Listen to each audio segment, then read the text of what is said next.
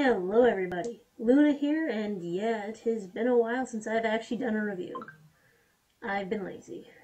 And working, just busy in general really, so it happens. Today we're going to talk about a book by a writer who... This is the first time I've ever read anything of his.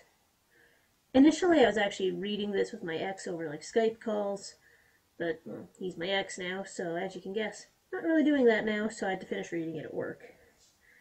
But today we're going to talk about Clive Barker's Cabal. I have a very nice looking copy of this book for some reason. I mean, I just found this out here. The book is actually set in Alberta, which is kind of weird. As in, really weird. Because it's set in Alberta, but well, as I'll explain, this book could literally be set anywhere. The setting doesn't make a difference because of how the way it's written. But let's talk story. Cabal is about a man named Boone who... he has issues. His relationship with his girlfriend is pretty much disintegrated. We don't really know a ton about what he was like before the narrative starts. But he's been seeing a therapist, and his therapist has decided that, oh no, I failed with you. Here's a bunch of pictures of people I believe that you murdered because you talk about it in your trances. And Boone immediately agrees with him. I wish I was joking on that Boone just, he's like, oh yes, you're right. But since he's used to trusting his doctor, whatever, I get it. Anyways, it's pretty damn obvious right from the get-go that something's fishy here. And considering that this doctor makes him retell stories of, the murders and all of this after forcing him to look at the pictures, it doesn't take a scientist to figure out that the therapist is the murderer. That would, of course, be Dr. Decker, who is probably the most interesting part of the story, because his character actually has some intrigue. That Decker himself, this is just what he does. He goes around, butchering people. He's very violent, and the fact he's not been caught in the 80s is very insulting to the Canadian crime system. I'm going to say the RCMP probably would have caught this creep. Just because he doesn't leave fingerprints doesn't mean he's leaving any... He's probably leaving some evidence behind that they could find him with, but whatever. Anyways, Decker just kinda blames Boone for it. Boone attempts to commit suicide, gets put in a hospital, where he meets Narcissus, who talks about Midian. Midian is a place where monsters go. It's mentioned in the sense that he's heard of it before, and Boone decides to go there, and it's north of Athabasca, I think it's just east of Dwyer, if I remember right. These are all real places. Midian itself is not, I hope. I think we actually looked on a map and there are no towns with that name. But it's right near Sheerness, which I'm also not 100% certain if that one's real. I don't remember. It's part of Alberta I'm not familiar with. I'm used to the other side of the north end of the country because I've just got family up there, so...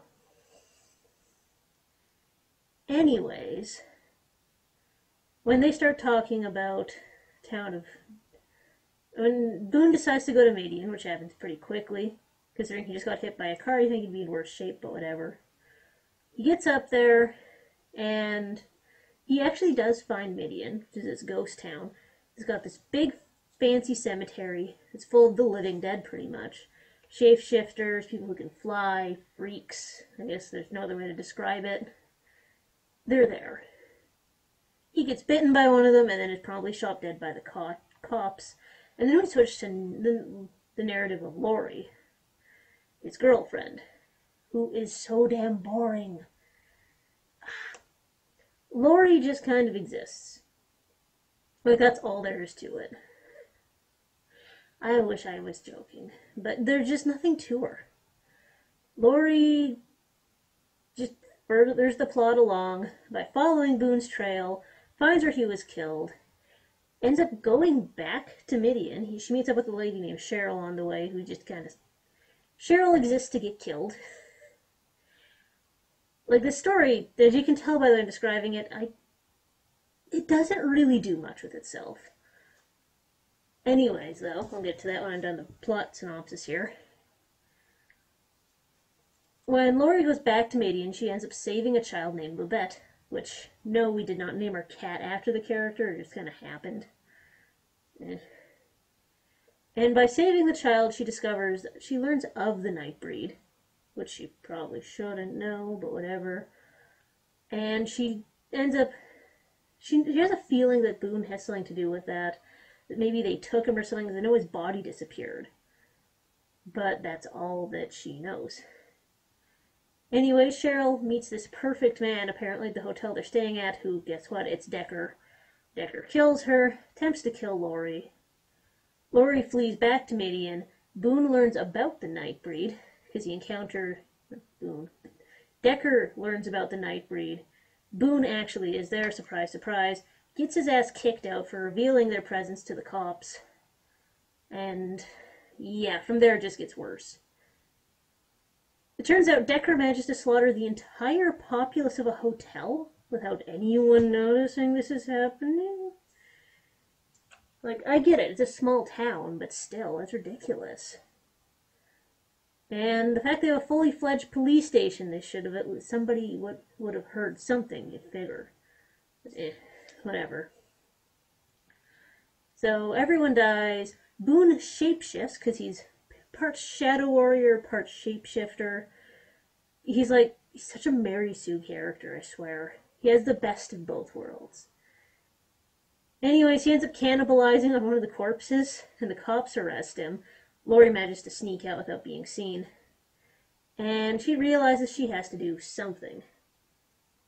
She goes back to where she actually encountered, where she bumped into Decker after he killed Cheryl, which is this burnt out building, and ends up having a vision, because she's now mentally connected with Babette, that Decker has brought a whole bunch of cops there, and they're just tearing the place apart trying to kill the Nightbreed. So she realizes she has to do something. Narcissus shows up again, as he did make his way to Midian eventually.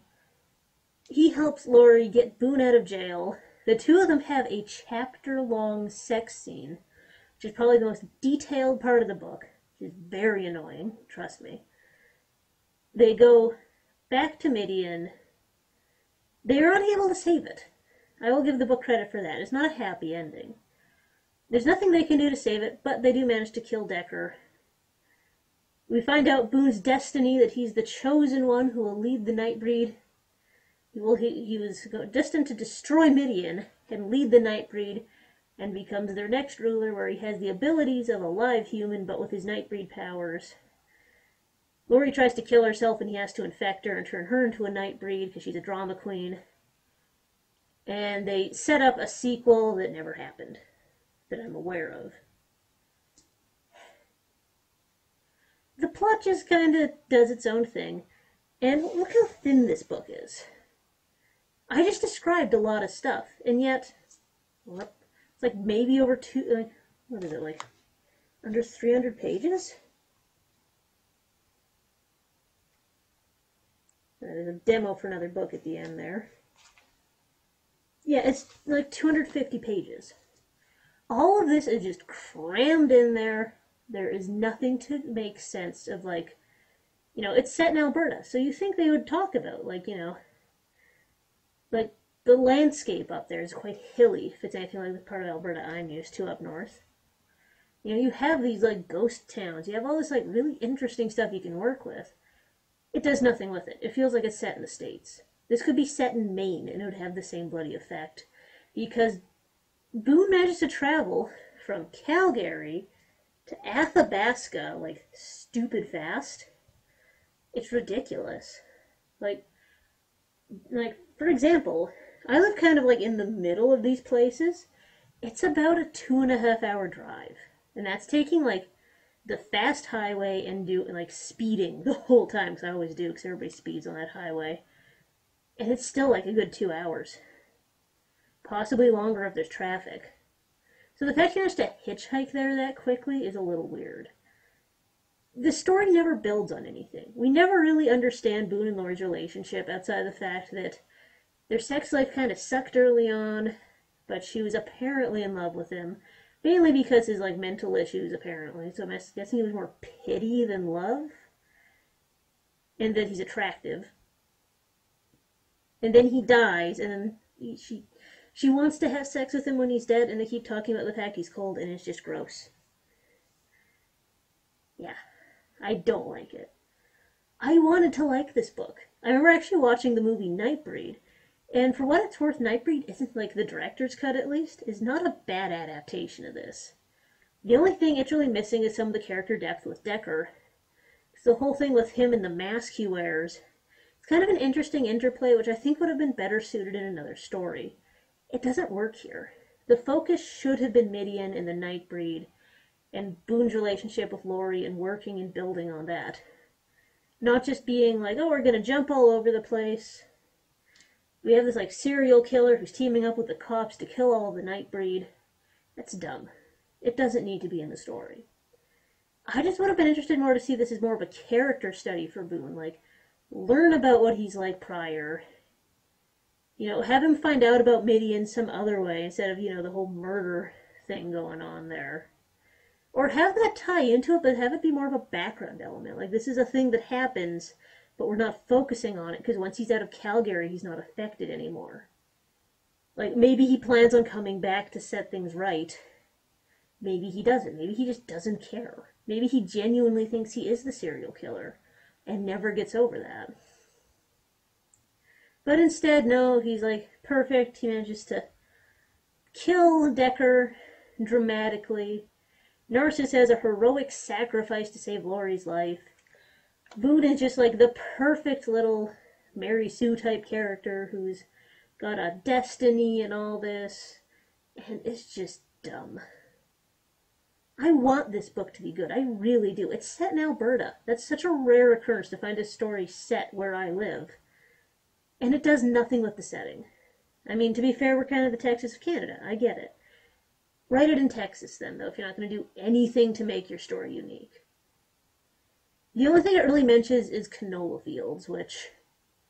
they grow canola everywhere. That's not a big deal. I mean, in the 80s, yeah, totally. Like, that was, like, the main thing out here, I guess. But do something with that, maybe.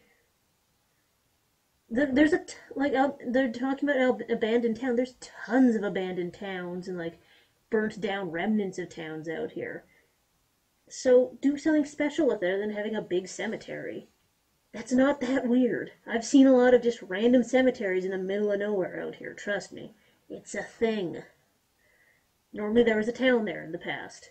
Like, we got hit pretty hard during the Great Depression. Just saying. I don't know. It feels like he just wanted to pick somewhere that a story hadn't been set in. And it's like, oh, Alberta, let's do that. Why not Saskatchewan? At least Saskatchewan's a weird rectangle. It's kind of fun, right? For what it's worth, you could just watch the movie. The movie actually adds more to the characters and gives it a little bit more development. The book, the writing is just kind of meh. It never develops anything, and yet, for all it rushes past in the story, it still had time for a chapter-long sex scene, plus a long masturbation scene. This is just a pulp novel. This is all it is. There's nothing special here. There's nothing of real significance. And even the concept of the Nightbreed is just in their whole culture and the great creator of Midian. It falls flat because they don't do anything with it. You never really learn anything about them because it's just skipped past. Because I get it, Boone doesn't have time to learn it either. She screws everything up. But do more with it. Like, you can give us some exposition on this stuff. I don't care that Laurie and Boone have a bad sex life. Don't tell that through exposition. Have that be a character dialogue thing. Give them something early on other than, like, the meeting after he dies. It's not amazing. The fact this was adapted into a movie is weird. And for what it's worth, I don't really recommend it.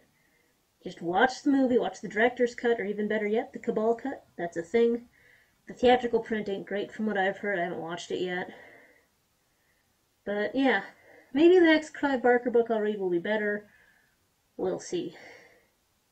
Anyways, I'll see you guys for the next review, and thanks for watching, and I appreciate your patience.